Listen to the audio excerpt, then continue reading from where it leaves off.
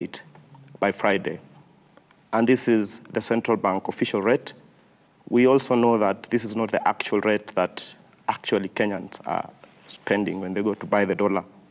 You promised that the government-to-government deal would fix this problem. Has it failed? And if so, what really happened?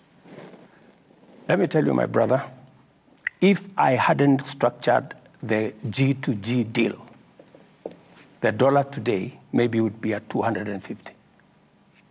That's how serious it would be. Why? Because the US Fed kept on increasing their interest rates. And you know very well that we can do the things we have done as Kenya, but we are also subject to the global economy. The G2G deal has worked. If we hadn't experienced an increase in the Fed, the dollar would be at 120 today.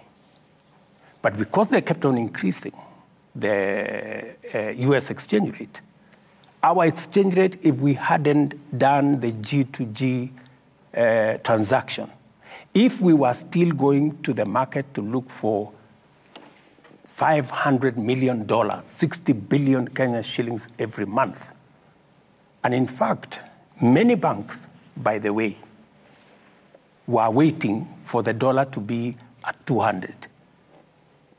Yeah, they will have to wait for a while because we have done things that nobody expected would be done, and we have managed to make sure that although things are not going the way we had planned, but they haven't gone overboard.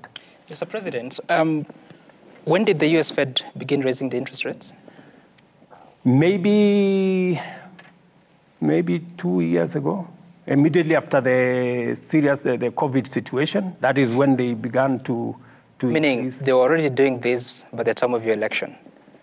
But they were not at 5.2.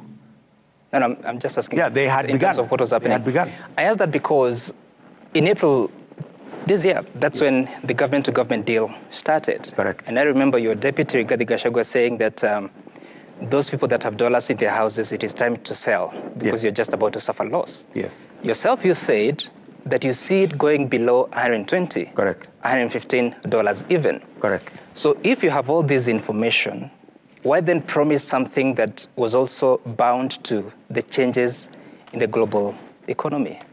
You see, and now you're saying it could have gone up to 200. Which figure do we trust? Let me tell you, my friend, we live in a global environment. And I know you're saying that because when we structured the G2G, many people keep saying, but this is what's happening in this country. This is what's happening in this country.